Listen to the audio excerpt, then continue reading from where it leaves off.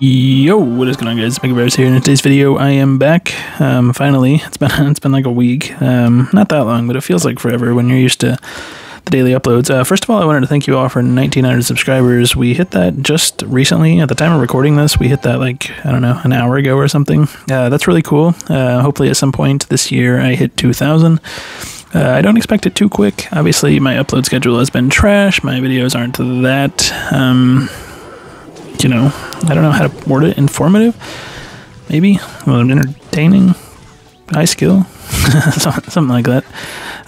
Anyways, thank you guys for that. And we're playing Mortar again. You can probably tell by now, but I just wanted to stick with a deck I know that can beat all these mid-ladder decks.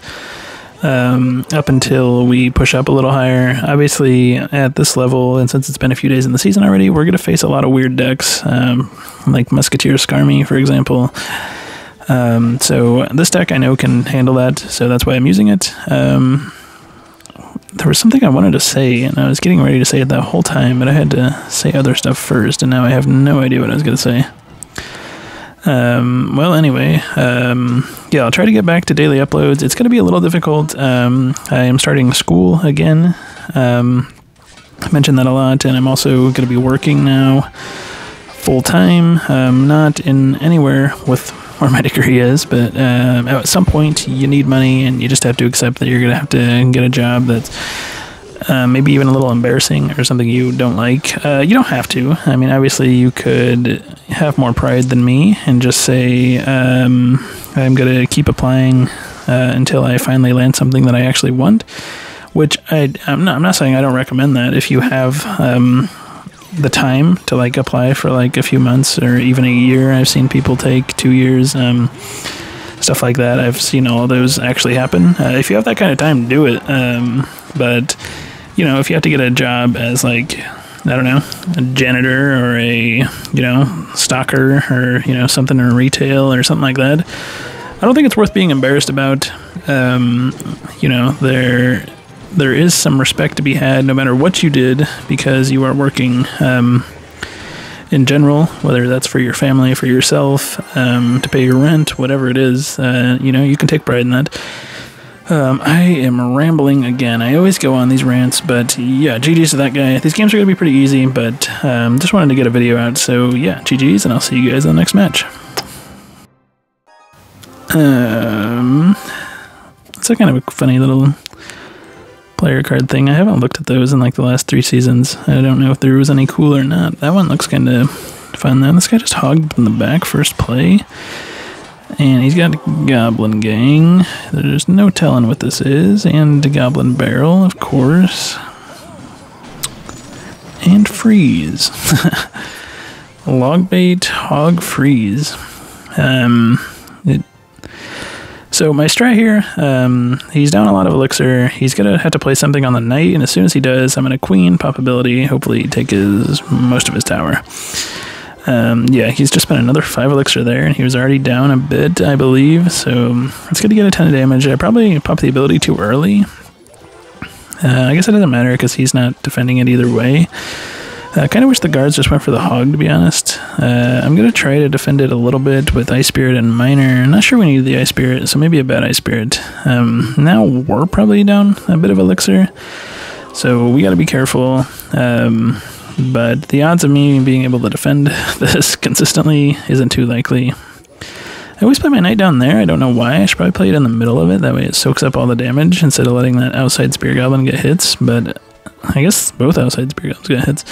I wouldn't think the one on the right would, but I guess it did. I don't understand that.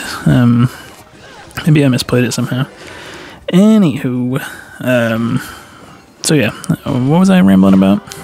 Oh, the work thing. Yeah, I don't think it's worth being embarrassed about your job, because, you know, there's people that, you know, still are either living at home or just have no job, stuff like that, and, you know, it's better to be a step above that and take a job that you don't maybe like, or maybe you're using it as a gateway to do stuff you like on the side, maybe like graphic design, YouTube, anything like that. So you don't have to get a job that you feel is respectable. You can always just use it as a gateway, as well as your degree. I was rambling about this last video, so I'm going to touch on it a little bit again. Degrees matter to an extent. I was talking about this in my last video. Maybe you feel like you got the wrong degree or whatever, or you don't know what to go into, and just the odds of your degrees are like, I don't know how to word this right. I keep changing how I want to say it, but degrees are like a prerequisite they expect everybody to have at this point. For any decent job, everybody expects you to already have a college degree, and it doesn't really matter what it's in. A lot of teaching jobs, for example, I mentioned this before, if you wanted to teach English, you just need a bachelor's degree in anything. I believe there is desk jobs that require some sort of similarity, maybe even something in like finance. I'm not positive on that, but the point is, you can get jobs by simply just having a degree, regardless of what it's in. And I don't think it's worth stressing about too much. I am finishing computer science. Computer science is insanely competitive, and the odds of me landing a job in that field, not very likely, especially for where I live. But I will have a degree. I'm just going to finish it out instead of restarting something completely. So I'm going to finish it out, and I'll have a degree, and that'll open up jobs for me that I like, but isn't, I'll talk about it more in the next match. GG's.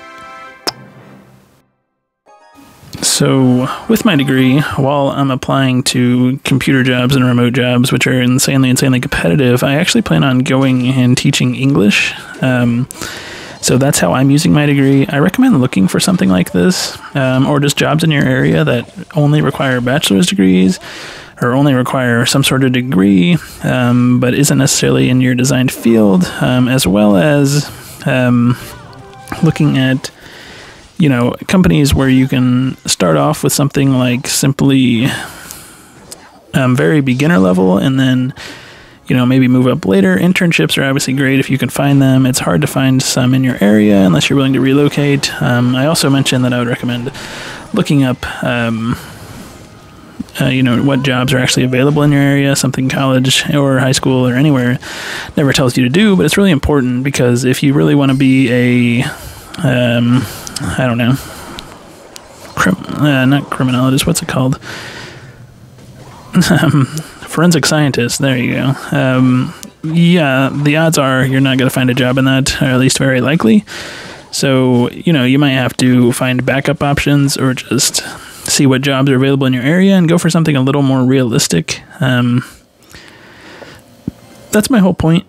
Look for things that are actually realistic and available. Not to say whatever your dream job isn't realistic, so you shouldn't go for it. You definitely should, get your degree in what you want, work towards what you want, but have a realistic mindset that that's probably not going to happen right away. You're going to have to work even after college, whether that for anybody going into computer science like me. If you want to do IT, you're probably going to need a bunch of certificates, a lot of basic computer jobs that aren't even in your field, just so you have some experience on your resume, stuff like that. How did I become a college advisor, or like somebody to advise people on how to land jobs? I don't know how that happened. It's kind of funny. That's all I talk about lately. But I really want to help people out that were in the situation I was in, or I'm currently in, because it's really annoying, because colleges kind of jump around it. And you might be like, why do they do this? And the reason is money.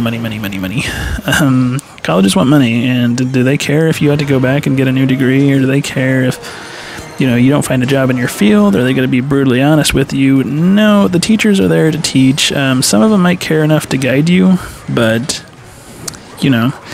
some teachers are just there to get their paycheck. Obviously, that is the case with any job, and, most teachers aren't like that, but there are exceptions to that, and that's going to be an exception in every job. There's going to be people that don't really care too much about their job. They're not going to help you. Advisors, they might. My advisors were really rude to me the whole time, so that's why I'm trying to give my advice now. I'll talk about it more in the final match. I don't know why this became a thing. Anyways, GG's to this guy, and I will see you guys in the final match. Alright, so I don't want to talk about this for like a lot of videos because people who are new to the channel are going to be like, why is he just talking about college and jobs? I'm not going to ramble about this forever, but I'm just going to jumble up everything I've said so far and give you my final advice, hopefully, unless somebody asks a question or something. So what I recommend, first and foremost, look for jobs in your area. Go on Google, go on Indeed, go on job boards, and look for jobs that are actually available in your area if you don't want to relocate. If relocating is not a huge issue with you, it's not going to matter too much to do that. But I don't really want to move away very far, at least. So relocating is kind of just something I don't want to do. So if somebody should have sat me down and told me, look up jobs in your area, see what's hiring, see what's super competitive, and I live in a small rural, struggle with that word, a small rural city, so computer jobs, few and far in between. It's very hard to get. Your best option would be a school district. Obviously super competitive. Everybody wants to work there because it's easy and it pays well.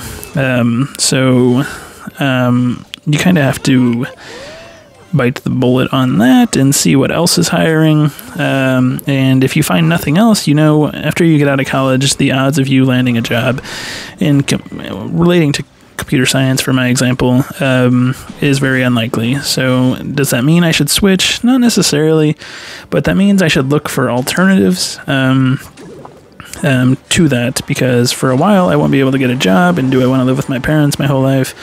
Preferably not. So I just need to look at other alternatives, maybe stuff that only requires a bachelor's degree. Depending on what you want to do, you could find coaching jobs. There's substitutes for pretty much everything regarding a school, custodians, teachers, even just like study hall teachers, stuff like that. No degree required at all. There's also, as I mentioned, online teaching, maybe some like banking, finance stuff where you wouldn't require anything. There's obviously freelance stuff if you're good enough with it at marketing yourself, but yeah, and you can use your bad job or job you don't like. For example, if you had to take a job at Walmart, to be a gateway, keep applying during that process and just wait until you actually can land a job in the field you want. But also you can look at ways to boost your potential of landing a job. For example, there's stuff like coding boot camp, certificates, stuff like that. I need to get all this out before the game ends. And other than that, your degree doesn't matter too much. I wouldn't stress about it too much. Do something you enjoy, but just understand that every degree is going to have an up and down side. Good degrees are competitive, or like very popular degrees are competitive, and unpopular degrees aren't really too much wanted or valued, but it will be a gateway because you can say you had a bachelor's degree. So I think I've said it all. But just have realistic goals for yourself. Understand how you're going to do stuff. Understand that jobs don't come free after college. Understand that your bachelor's degree isn't going to matter too much. You can see we went 4-0 today. Yeah, obviously 5-0, considering the game I played offline. Really weird deck that one was. Anyways, so this was the Mortar deck, and I kind of wish I tried out the... Well, let me just go show it real quick.